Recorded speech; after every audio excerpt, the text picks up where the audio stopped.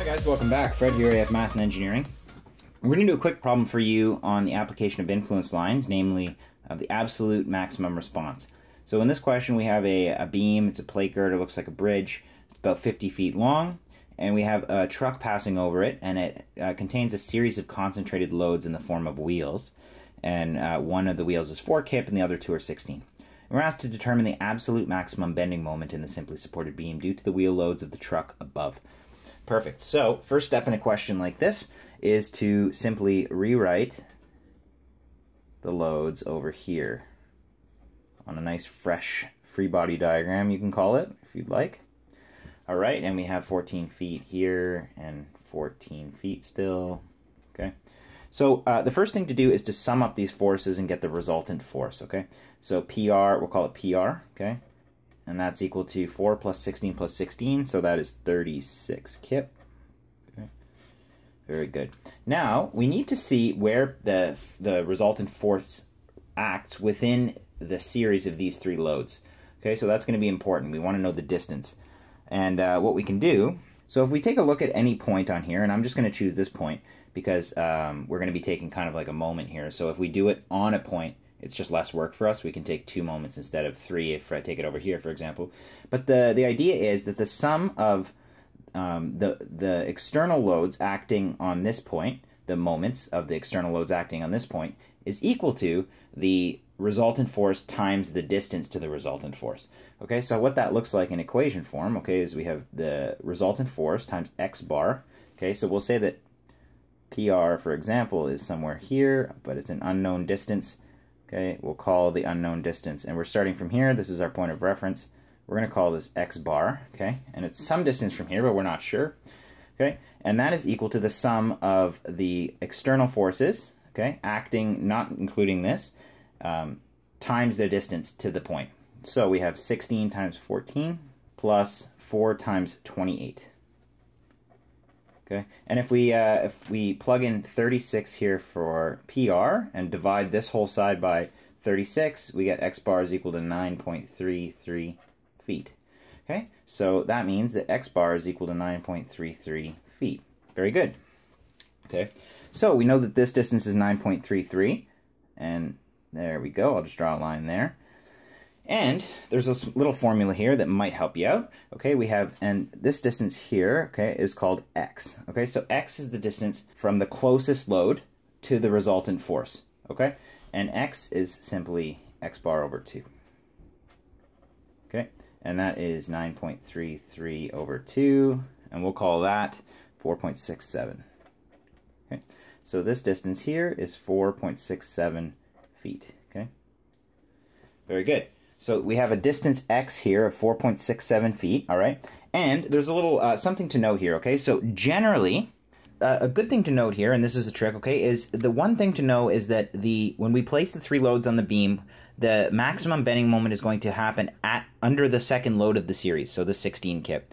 What's also important to note is that if the closest load in the series of 3 is the largest load or equally large as the adjacent loads beside it, then that is where the maximum bending moment is going to occur. In this case, 16 and 16 are the same, and 16 is more than 4, so we know that since PR is closest to the center load, it's going to happen there.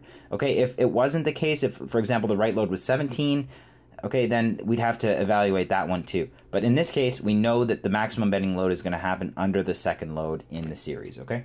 Now we need to take a look, and this is our beam, okay? So this beam is this one here. So it's 50 feet, okay? And what we need to do is, and this is really simple, okay? So we have our center line here of our beam, okay? And what we do, okay, is you make a line, or you divide the distance, okay, between your resultant force and the largest closest force to it, okay, or the closest force to it, which is 16, okay? And that is going to be 4.67 divided by 2, okay? And we're just going to place these loads here with at a distance of x over 2 from PR and x over 2 from 16. Okay, so we have 16 kip here, okay? And we have PR here, which is 36. Okay, that's our PR. And these two are 4.67 divided by 2. Okay, so we have 2.33 9.3. Okay, and now we just place the loads in exactly the same spot as they were before, according to this, okay, because the loads, the spots haven't changed, so we've only placed them in the spot where they're going to create the maximum bending moment on the beam. So, this 16 kip force that is to the right of PR is 9.33 feet from it, right? And this is 9.33, and we have a 4 kip over here, okay, and that's 14 feet in distance. Cool. So now this is just a matter of kind of finding out distances and stuff like that. And now all we need to do, okay, is we need to calculate the vertical reaction. So we'll calculate it. We'll call this A and we'll call it B.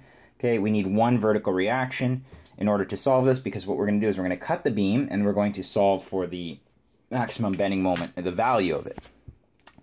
So let's solve for A here, okay?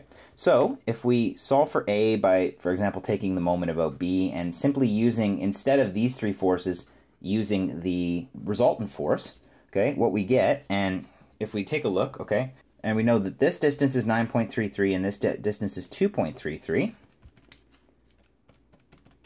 Okay, so this distance from here to here, okay, and I don't want to write too much on here because it'll get messy, but this distance from the center line to the 16 kip foot is 11.66, and we know this whole distance is 25, so 25 minus 11.66, and this is 13.34, okay? So we have 13.34, and now what we can do is we can go ahead and calculate, since we have that distance now, let's take the moment about point B.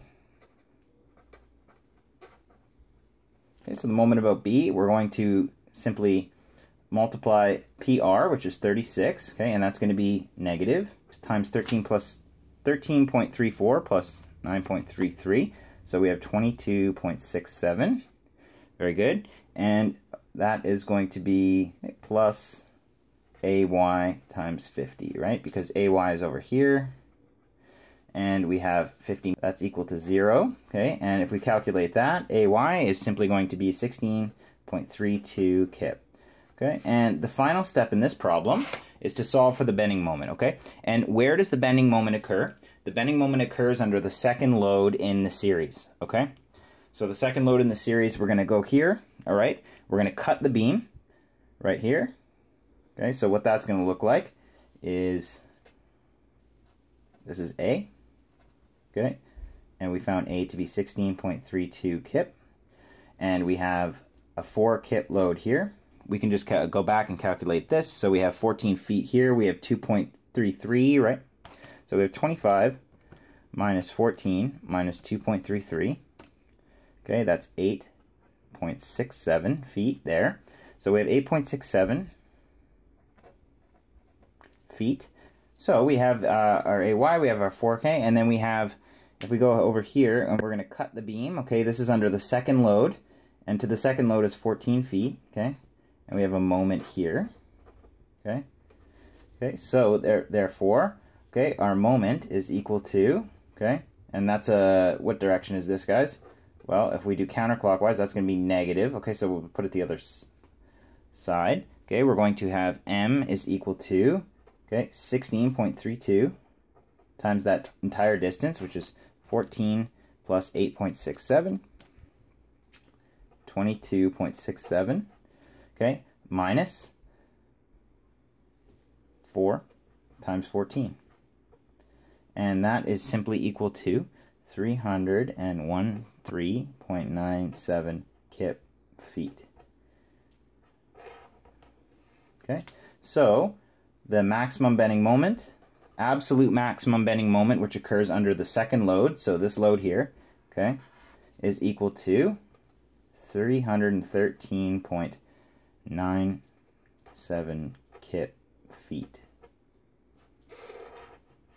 I just wrote that so you can see it a little bit better, and that's pretty much it. So that made sense to you. I know it's a little bit messy. It gets a little messy around here, so I had a little bit of trouble kind of showing you exactly what was going on, so I hope I didn't confuse you there.